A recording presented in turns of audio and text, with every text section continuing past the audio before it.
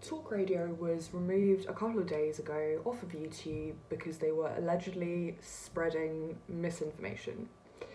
When I was little, I thought that 2021 would be the year of technological advancement and intellectual progress, but apparently the progressives have taken us backwards.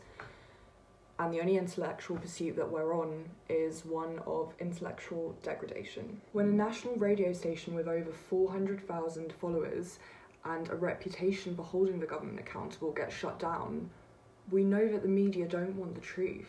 They want compliance. The censorship the media craves exists in many shapes and forms in the UK, another one being them denying us our right to say that there are two genders and not as many genders as you want there to be.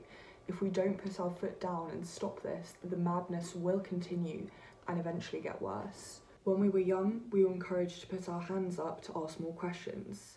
When we grow up, we soon realise that we live in a world which encourages us to put our hands back down and muffles our opinions with a face mask.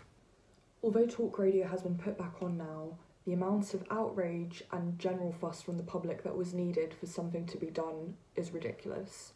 Censorship has gone too far in the UK, and if we don't speak up and hold the government accountable now, who will?